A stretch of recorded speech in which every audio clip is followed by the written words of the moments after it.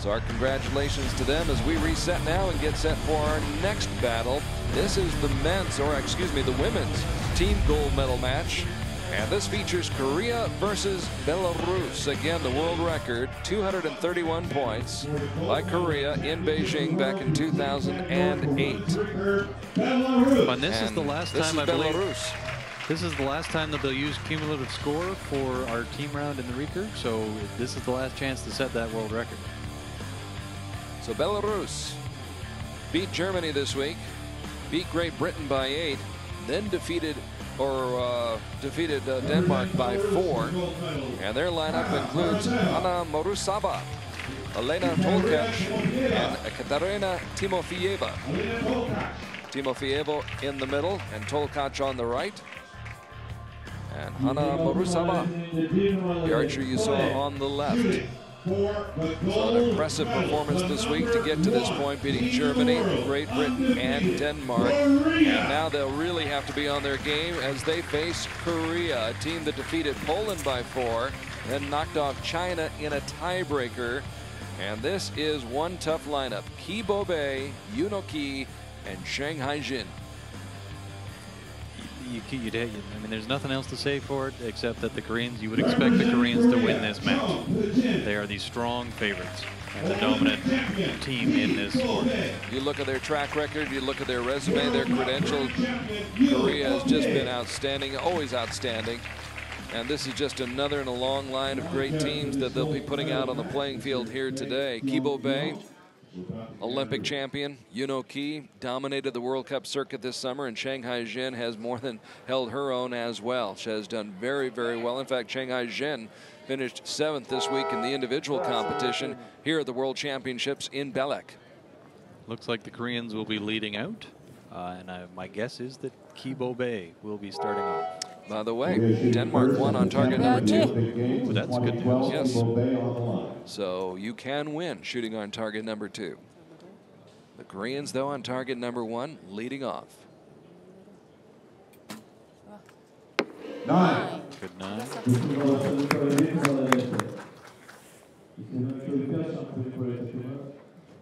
So Ki Bo-bae, who did not compete at the World Cup final in Paris, tells you how competitive it is on the Korean team. 9. When your Olympic gold medalist doesn't qualify for the World Cup final in Paris. There are limits to the number of how many people from each country are eligible to go. Only 2 per. And Yoon Oh-ki with the 3rd straight 9 to start off for Korea. So 9-9-9. Slight wind out to the right according to the wind gauge on the screen there. And a little bit of a headwind, it looks like. Well, right until I say that, at which point it turns around. So Belarus with a 9 to start things off. I believe that was Morusova. Yes. And this is Tolkach. 34 years old. Unranked. Oh dear. And it's outside our view. Although Hugh McDonald was able to spot that with his eagle eyes. There we go, as the camera widens out. There's the 6 at the top of the screen. And Timofeyeva trying to pick up her teammate, and does with a 9. Yep, good 9. So they're down by 3 immediately. That's a dangerous place to put yourself. Bit of a hole that they're in right now. And Ki Bo-bae. 8, still in the same spot. Her shot drifting off to the right just a little bit. Makes a bit of an adjustment as she comes back. So we may be picking up a little bit of more wind going on. Here's Shanghai Jin, 26 years old, ranked 19th in the world, and that's a 9 for her. And Yoon Oh-ki now. Hopefully she's moved her sight before this shot, based on the last 5 arrows worth of information. The Koreans are excellent with communication, from the best of my knowledge. I don't speak the language. Those are fantastic fingernails. Aren't they really? Did it say Hello Kitty? I believe it did. I believe it did, yes. That's an awful lot of work, I think. I'm just going to have to go by somebody else's experience on that. I'm sorry, I have not drawn Hello Kitty on my fingernails, but neither have I. my guess is that it's not as easy as it looks. Takes a little bit of time. So Marusava with her shot. Now Tolkac. There's a nice 10. Very good. That helps a bunch. Yes. The Koreans actually opened the door a little bit for the Belarusians to come back in with those 2 8s. It's a little bit surprising, a little bit unexpected. So we have to see whether or not the Belarusians can take full advantage of this. With one more 10, they'll be tied up. Another 8, but only a 2-point deficit. They're not out of this game. It could have been worse. It could have been worse. Timofeyeva with the 8 after the bullseye by Tolkac. And so Belarus still in the match, only trailing by 2, 52 to 50. As Korea breaks on top early on, but probably could have had a larger lead heading into the second end. Belarus again beating Germany, Great Britain, and Denmark to get to this gold medal match. And of course, this is old hat for the Koreans. They're used to being in these matches. As used to it as you might be, I don't think sort of the edge ever comes off, though. I still think the nerves are always still there, aren't they? Yep, it's still important. You still need to get out there and do your job. And with the Korean team, there's always pressure on every arrow, every event, every match, because there's always somebody waiting in the wings. If you falter a little bit, they'll step up, take your place. And I don't envy them the expectation on their shoulders. And I said it right off the bat. I expect the Koreans to win this match. Everybody probably in the stands. Oh yes, it's all my fault. That's it's all Hugh McDonald's fault. By the way, Hugh McDonald, along with Carl Archery, here on Belek Beach, taking in the team medal matches here on a Sunday morning, recurve Sunday. Yeah, to continue that thought, I don't think any Korean in any match internationally is ever an underdog. Hanna Marusava. Yeah, the Belarusians will start this end as a consequence of their small deficit, another 8. A little bit high for the archer who shot in Sydney at the 2000 Summer Games, was in Athens at the 2004 Games, and placed 4th with her team in the 2009 World Championships in Korea. So that's good experience under her belt for sure. Another 8. Tolkac has only been competing for 3 years, has never medaled, has had several 9th place finishes. And Timofeyeva, also an Olympic veteran, 17th individually in London last summer. But she's high. Yeah, I don't know if that's nerves. Their group is just a little bit big. It looks like they're just trying a little bit too hard. To me, I'm not certain. I don't see anything obvious that would cause that. Well, but then now the Korean goes and throws an 8 up high too, so there might be something that I don't see. And that's a few 8s for Kibo Bay. There's a good 9. Good height still out to the right for the Koreans.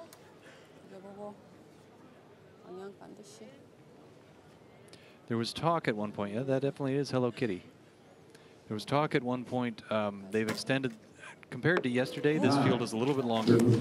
And so now there's a little bit of an open space at the back end where the wind can take the arrows for the last 10, 15 meters. And there was a little bit of talk about whether or not that was going to factor in. The sensation of what the wind is doing will be quite slight on the archers. They're really well protected. It's a really great venue actually for shooting from.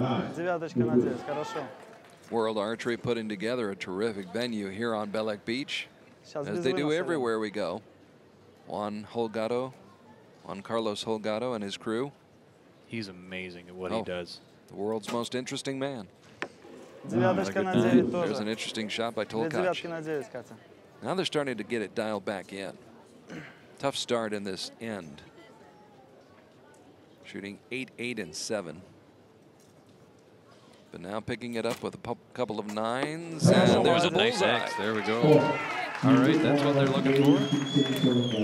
Timofeyeva coming through with the 10. Doesn't exactly put pressure on the Koreans, but it certainly says, hello, we're back. 좋아, 잘했어. 괜찮아. Up to a 6-point potential lead for Korea in the next 2 shots. So Kibobe picking things up a little bit personally. The Koreans don't have a 10 yet. There we are.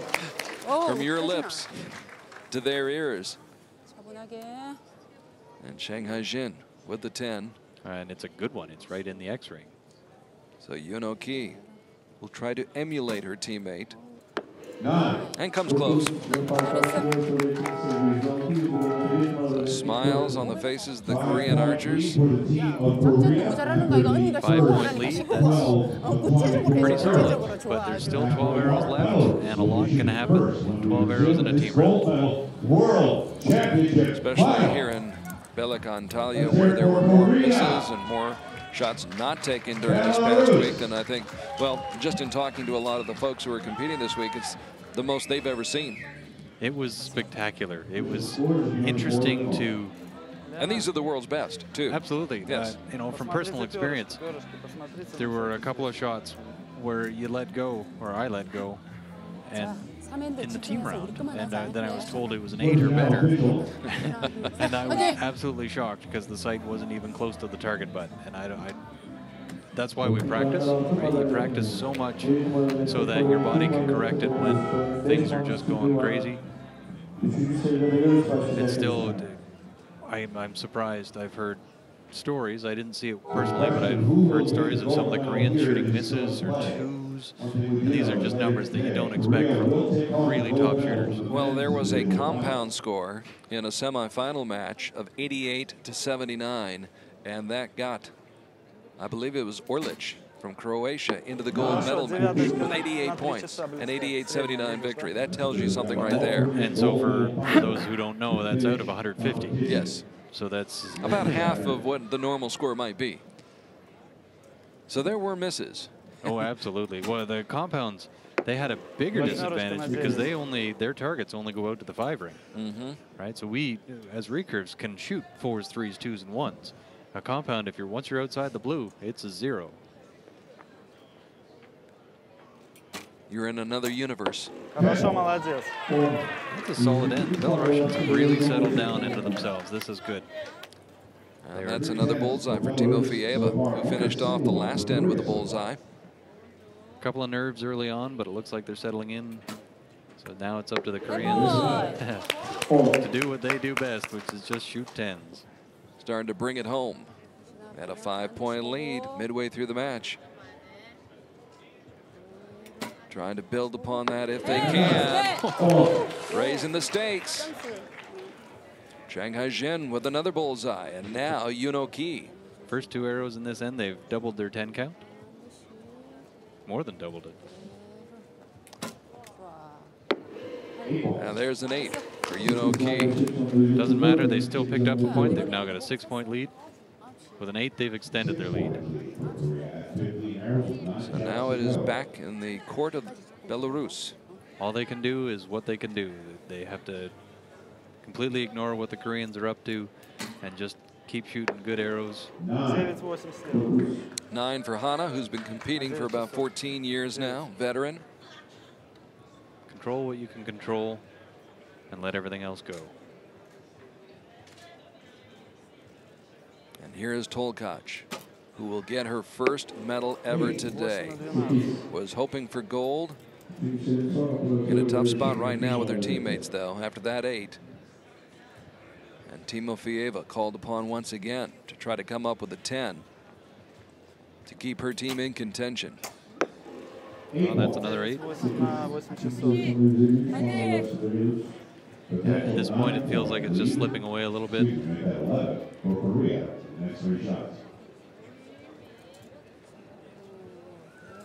The New York Yankees had murderers row.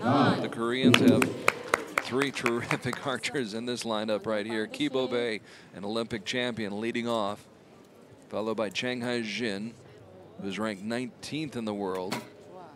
They have 3 of the top 20 archers, but there's a surprising shot. A little bit of a slip, a little bit of a falter. We've got a 6-point lead. You can afford a little bit of that, but a little bit of a cushion. Yeah, I wouldn't recommend it all that often. There's a little bit of a gust coming on that you can feel.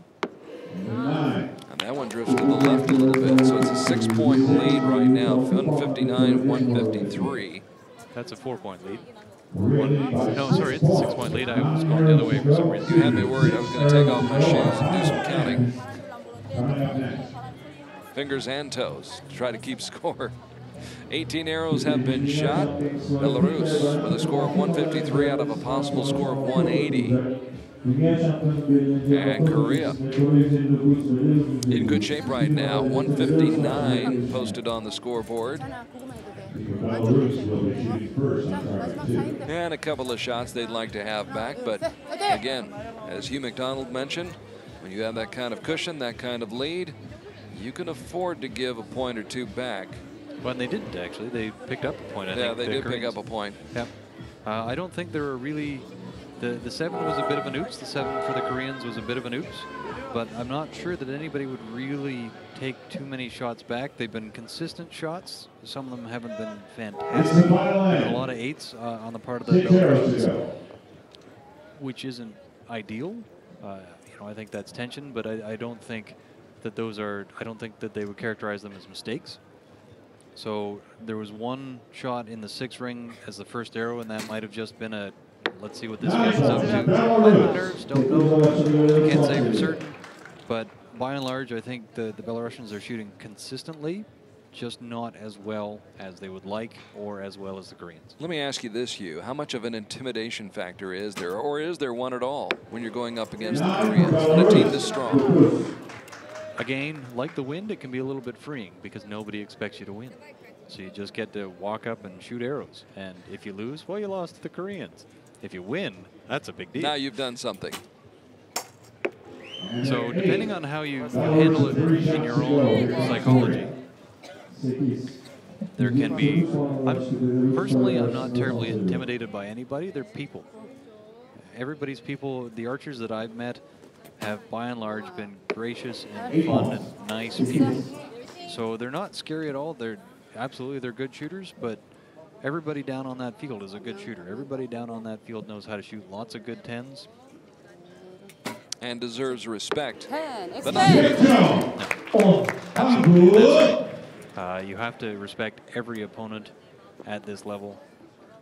You have to be on your game. You have to be coming out to shoot those X's and execute your shot.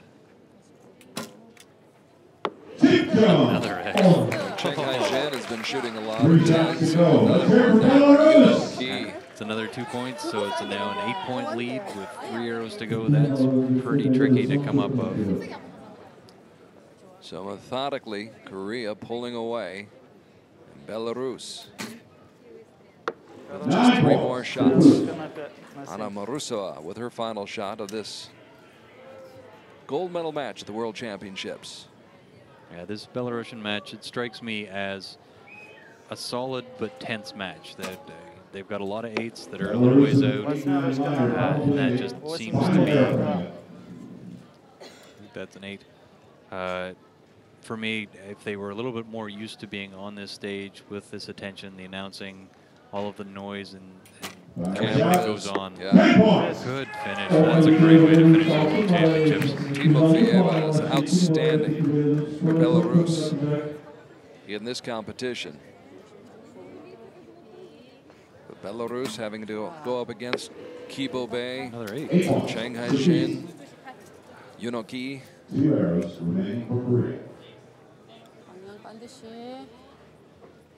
And Shanghai Zhen, who's been in that 10 ring a couple of times, ends up in the 8 ring. Final arrow for the championship of the world. So this is it. To wrap it up, 4 or better gets it done. Yunoki draws it back. In these conditions, this is pretty much no-brainer. Yunoki delivers the winning shot. And Korea comes away with the gold medal in the women's team competition, defeating Belarus. And let's hear for Belarus. So Belarus will settle for the silver medal. And the Koreans will go home with yet another gold medal. Kibo Bay, Yunoki, Shanghai Zhen, navigating their way through the field here at the World Championships in Belek, Ontario, which has absolutely been just, aside from the win, it's just a beautiful, beautiful location. Just wonderful to be here on the south coast of Turkey along the Mediterranean Sea, and just a great resort community. I would recommend this area to anybody who's looking to get away. I think it's a good time, especially if you're the type of person who likes to sit on a beach and just soak up the sun. Read a book. Absolutely. We Play some golf, maybe a little tennis. We haven't done a lot of research, so I don't know if there's a whole ton of stuff for people to get out here and do. I don't know. Well, there are historical sites in the area, obviously. I'm not sure. Ephesus. We need to take you to Ephesus. I've heard that several times. I should go to Ephesus. Yes. Let me put some emphasis on that. Ephesus. The winning style, the winning form for the Koreans as they come up with a 6-point victory, 212 to 206. But Korea started off strong, jumped out to a 2-point lead after the first end.